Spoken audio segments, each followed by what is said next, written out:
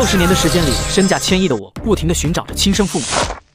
重生后，我放弃了。然而天意弄人，重生所掀起的蝴蝶效应，却改变了我的身世轨迹。海滨，昨天从你接完电话到吃完饭，总感觉你有话要说。今天你有特意过来找我，直接说主题吧。叶哥，你小时候是不是在山青福利院待过的？殊不知听到这个问题，叶松脸色顿为一变，这怎么扯到他的出生问题上去了？没错，我的确是在山青孤儿院长大的。怎么吗？你问这个干什么？那个电话是我朋友给我打的，拜托我一件事，说他家当初因为一些特殊原因导致失散了当初还在襁褓中的哥哥，现在才在追查中得知，他哥哥很有可能在当初被山青福利院给收养了。所以我想到了叶哥，你以前好像也是在山青福利院待过的，才想跟您打听打听。哦，那你想打听什么？我想问问叶哥，你现在还有没有跟当年福利院的那些伙伴们联系过，看看能不能给我那朋友提供一下情况？没有，在我离开福利院那天开始，就跟那些人没有任何交集了，甚至是当年跟我一起在孤儿院生活的那些孩子，我也都忘得差不多了，只记得在我离开之前，有不少被人领养走的。声落，没等李海滨应声，叶松倏然道：如果你那朋友真想寻亲的话，直接来个寻亲广告，或者去找当初山青福利院的职工人员进行问询，通过他们来寻找线索。他们家应该也是那么打算的，找我就是看我在山青混了这么些年，才想让我看看能不能帮上什么忙而已。叶哥，该说不说，你有想过查找自己身世吗？我只能这么说，如果能找到的话，我早就找到了。叶哥，事实是我那朋友的大哥跟你同龄，而且他也是在山青孤儿院长大的。所以呢？叶哥，你看可不可以提供一些东西让我帮你去比对一下 DNA？ 怎么，你该不会是觉得我是你那朋友失散在外多年的大哥吧？既然你怀疑我的身世跟你朋友有关，那你最起码得让我知道他们是何方神圣吧？李海滨突然语塞，何方身份什么来头？难不成他还能说是燕京林家失散的子嗣，说是林朝阳林老爷子失散的孙子，说是林正林部长因为被保姆调包导致失散的儿子吗？按理说，就算跟叶松坦诚倒也无妨的，可考虑到老姐李雅的再三叮嘱，考虑到林家的敏感性，李海滨一时间纠结不已。叶哥，就算是比对一下 DNA， 那也没有什么损失啊，万一真比对上了，那不成了天大好事吗？的确是没多大损失，只不过我觉得大可不必罢了。满怀欣喜的以为看到了希望，结果是空欢喜一场，这种双向失落感是难以形容的，我体会过，所以我深知。叶哥，你之前就已经进行过 DNA 的比对了，应该不下于1-20次了吧？言语间，眸中全是不经意的黯然神伤。这下李海滨也不知该说什么好了。的确，在经历过1-20次比对失败的情况下，换作是他也不想再折腾了。行了，海滨，你也不用再费心思了。真想帮你朋友寻亲的话，你应该把目光投到原山青孤儿院的其他孤儿身上。之所以拒绝，是因为李海滨的家世背景绝对是极其不俗的那种，而能够让他这般如此上心殷勤的朋友，家世差得了吗？基于此，在对方已经得知山青孤儿院的这一线索下，想要找到当年失散的至亲，根本没有任何难度可言。可前世的自己等了足足几十年，都没能等来任何关于身世的事儿，这已经说明自己跟李海滨口中说的那些无关了。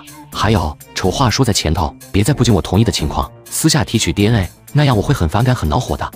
叶哥放心，这肯定不能够，我李海滨还不至于缺心眼到那种程度。微微颔首中，叶松淡笑恩声。然而此时的他再怎么也不会想到，他的重生所掀起的蝴蝶效应不仅改变了很多人的人生轨迹，连他的身世轨迹也进入到了蝴蝶效应之中。因为前世的林家自始至终都不知道林卫东并非他们老林家的血脉，所以就不存在所谓的寻亲一说。而这一世在重生的蝴蝶效应下，已是把林卫东、把林家全都给搅了进去。海滨，你等一下。叶哥，海滨，谢谢你。鹅厂这场官司是你在暗中帮我吧？叶哥，我帮我联系一下训练基地的负责人，对我很重要。好的，叶哥。还没等老爷子林朝阳开口，这些天一直吃不好睡不好深陷自责中的柳慧径直朝林夕扑了过去，带着激动的哭腔道：小溪，现在是怎么个情况了？三婶，山青市市府的严怀里帮咱们弄来了30年前山青福利院的那批名单。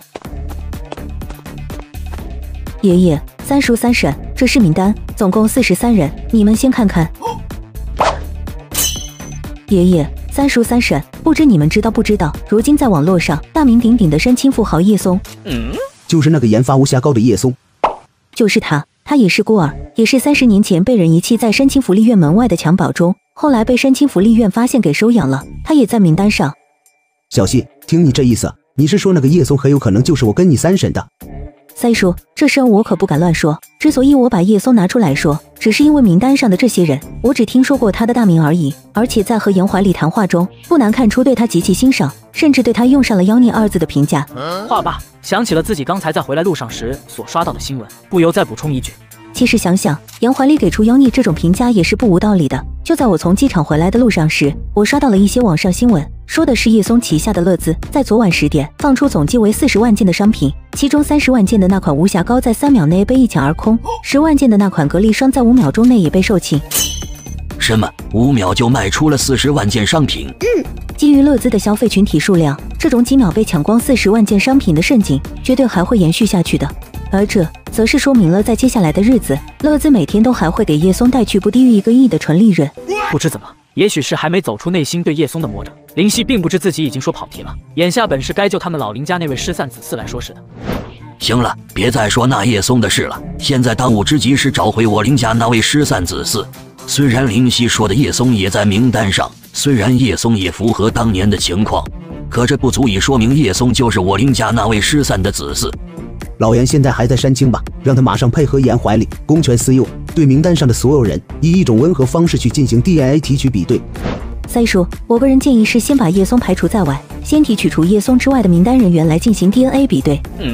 为什么？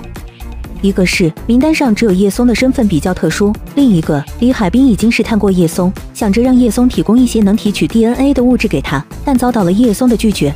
在我提出让他帮忙想办法私下提取叶松的 DNA 时，海滨说叶松反感这种行为，他不肯冒着被叶松反感的险去帮我。DNA 比对仪式上把叶松放在后头，咱们先去比对名单上的其他人，如果对上了，那就没必要再去跟叶松进行比对。如果其他人都对不上的话，这就说明叶松的可能性极其之大了。第二天，燕京林家4合院，林正跟柳慧以及林朝阳静静地坐着，都在等着老严那边的结果出来。书弟林朝阳手机嗡颤震响。小严怎么说？领导没能对上，那42人的 DNA 都匹配不上。你马上去和严怀里碰面，让他把那个叫叶松的小家伙找出来给你，你看情况想办法提取他的 DNA。好的，严老。